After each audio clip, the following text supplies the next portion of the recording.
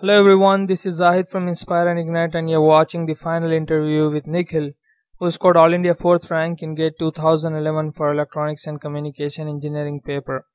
In this interview, Nikhil is exclusively going to talk about how to write GATE exam, how to make best use of those 3 hours and exploit the negative marking system by which you get the deserving rank for your preparation. This is a very important interview for every single student who is preparing and appearing for GATE exam. So without further delay, I would like to introduce you the whole interview with Nikhil. I would like to ask you something very important about the GATE exam itself. Okay, you prepared for the exam for 4-5 months and you give your best practices. I mean, you solve the question papers, you made the notes, you made the formula list and everything. But you know that 3 hours are more important, right? How do you manage that 3 hours is more important?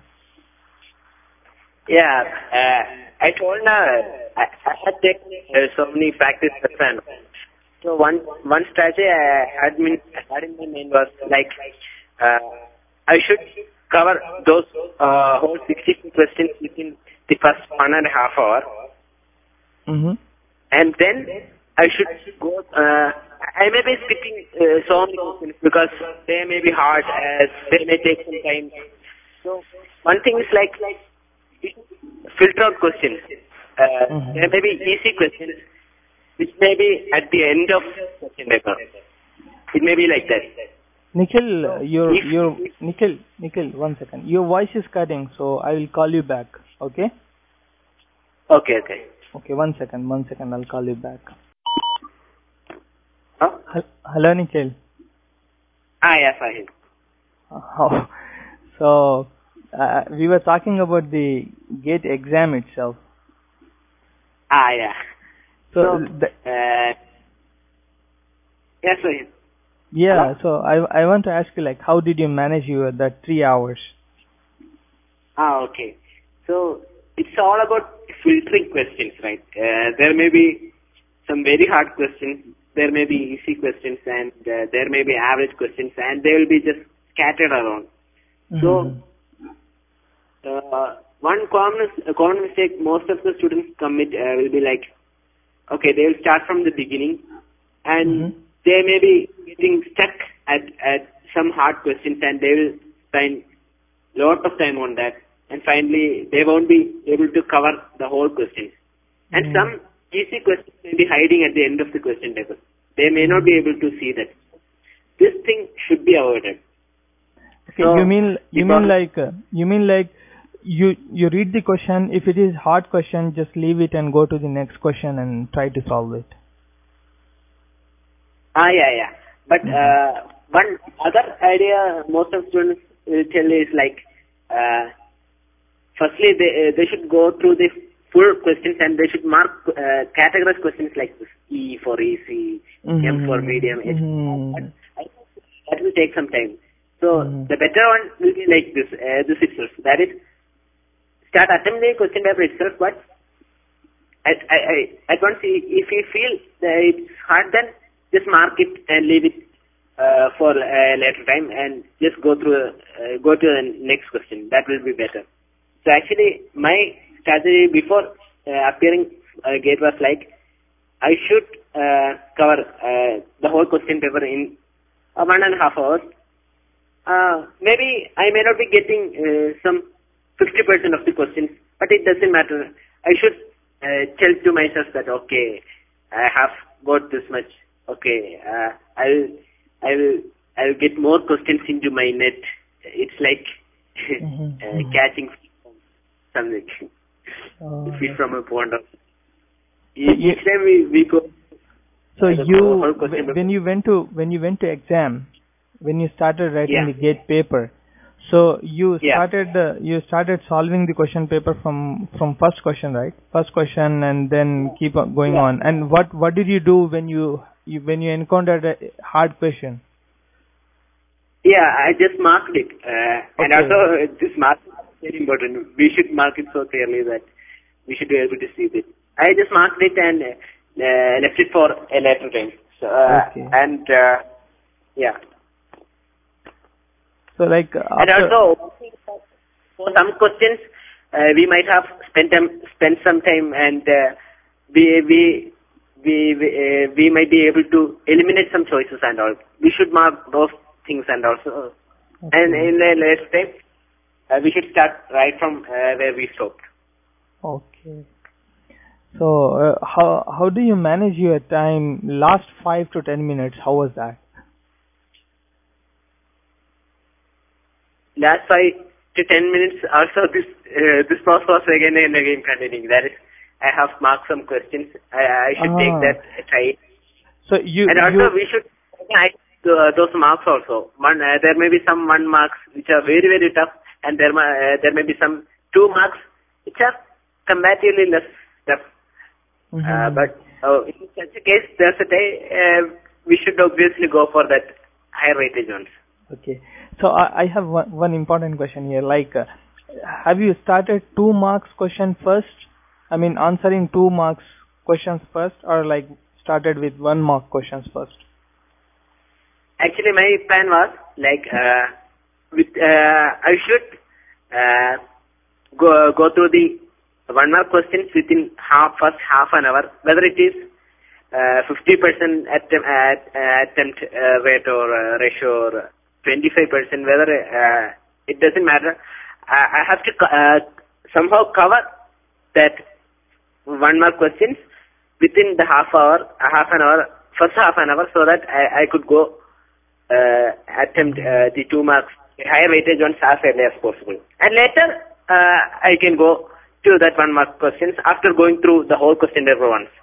Okay. So that in this process, one should be able to get as much of easy problems as he could. Yeah.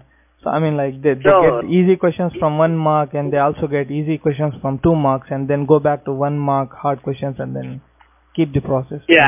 For me, it was like first half an hour for this 1 mark questions. It is some 25, right? First 25, and then the next 1 hour for the remaining 2 mark questions. And within that one and a half hours, I'll be able to cover the whole questions. I may not be able to solve some 50% of the questions, but later I can again continue the same, but can reduce my time according to question weightage, easiness, and all. One more thing, like we also have negative marking in GATE, right? Yeah. So how do you manage? Like, for example, if some question is difficult, you left it, and after you come back and it is still difficult, and you have only 5 to 10 minutes to finish the exam. So what do you do that? Like, do you attempt the question, or do you leave the question, or like what do you do with the questions to take best? It depends on that question paper pattern. So suppose my question paper is very easy, then we should try to score as much, but at the same time we should not take risks also. But the thing is, like, suppose I know some 6 questions, of which 4 I'm almost sure, and then some 50%, some 60%, I am sure, it should be answer, and then I think they can take risk on some, if he is sure, some 60% sure about 1 question. I have already got some 4 questions, right? Then, anyway, even if it's just a balance of things, that is, I got 4 questions right, then for the 5th question, I am having some 60-70% certainty. I will go for that. If I get that mark, that will be very, very, very valuable. But on the other hand, anyway, I got 4, and then still considering the negative mark, the ratio will be bit less. So, I think they can take such an approach. If someone is not sure that like he has done good in the GATE exam, and there are a lot of questions left, so what do you suggest? Like, attempt all the questions and like try their luck? I never say that because if it is 0.25 probability, then two things it will 0.25 occur and the thing will get answer and question. But That is true too. yeah, So, I don't think so. one question is like, what do you think it was very difficult in your, like, what was your mistake in GATE exam? You think like everyone should avoid that?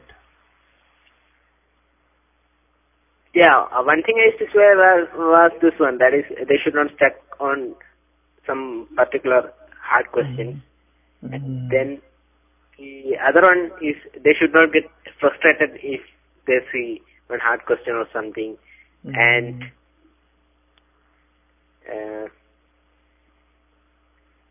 yeah, that's a nice thing, I guess.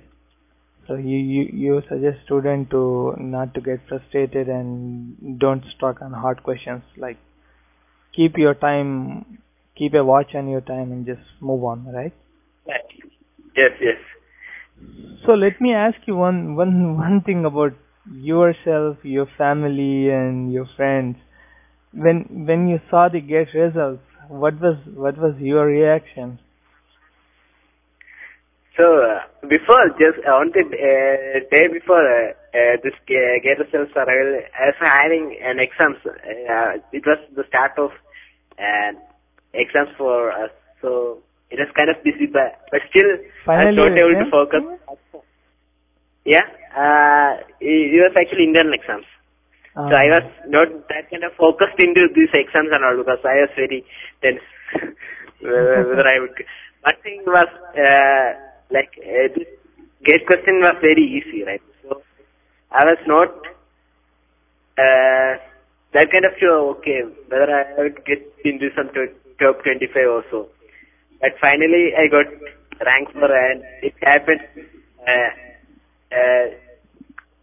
I watched the result in my teacher's cabin. His name was Karthi and he was helpful. And along with my friends, I was watching the results. So he hugged me, and just after that I called my parents, my teachers, and they were all happy. And it was like that.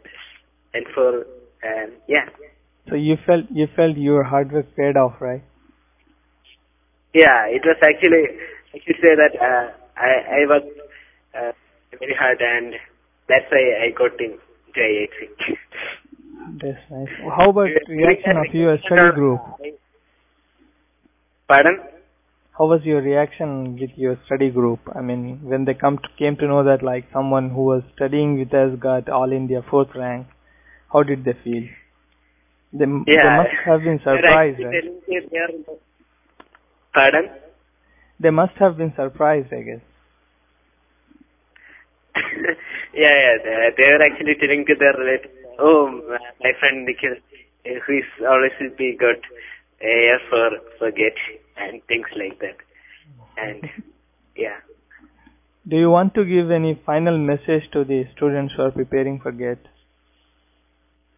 Yeah, one thing, one teacher always tells to me is like, it's actually put by Swami Vivekananda that rise, awake, and not stop till the goal is reached. That's what I have to say for all the students. They should be focused, and they should try their best, and they should avoid for the time being from long telephone conversations and Facebook or etc. And just focus on their studies, and finally their hard work should get paid off. That's what I have to tell. Thank you, Nikhil. It was really nice talking to you, and I think this will help a lot of students in India. It was really nice. Thanks for watching the interview, and I hope it definitely motivated and charged you to prepare sincerely for GATE exam. I would like to request you to subscribe to Inspire and Ignite YouTube channel, by which you get the next coming interviews with GATE toppers and other educational experts who are going to talk about educational opportunities both in India and abroad.